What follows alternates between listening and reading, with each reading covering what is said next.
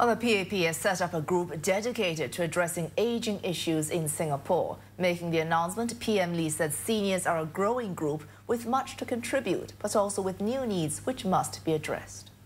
The PAP already has a women's wing and a youth wing, the Young PAP.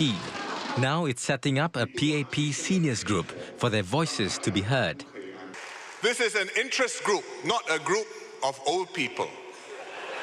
It's a group which will champion elderly causes, active aging, for example, which will work on issues which affect the lives of our elderly, the quality of life of the elderly, like their care, their security.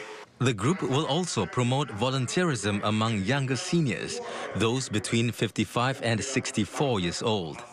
In addition, the group will work with the PAP Community Foundation to meet eldercare needs, for example, by setting up senior activity centers. The Executive Committee of the PAP Seniors Group will be chaired by Speaker of Parliament Halimah Yacob. The group's advisor is Emeritus Senior Minister Goh Chok Tong. It will also include 8 other members of Parliament and 3 former MPs. The committee has yet to set a target on how many seniors it aims to attract, but it's confident people will join. They want to see that the party is sincere in doing it.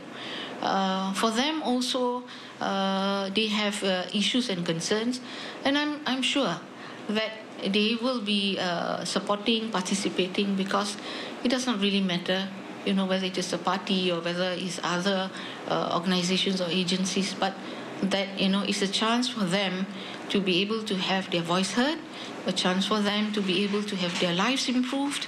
I think that's really more important. The group also intends to strengthen its engagement with its senior party activists. Even though we may be physically older and our bodies may lack that ability to fight for the party in the way that we used to do not write us off. Don't worry, we won't write you off. We will sign you up. And there's a lot of work for you to do for many years to come. Mr. Lee also said that details of the Pioneer Generation Package could be announced during the budget in February next year. The package aims to recognize the contribution of Singapore's pioneers and will focus on their medical needs.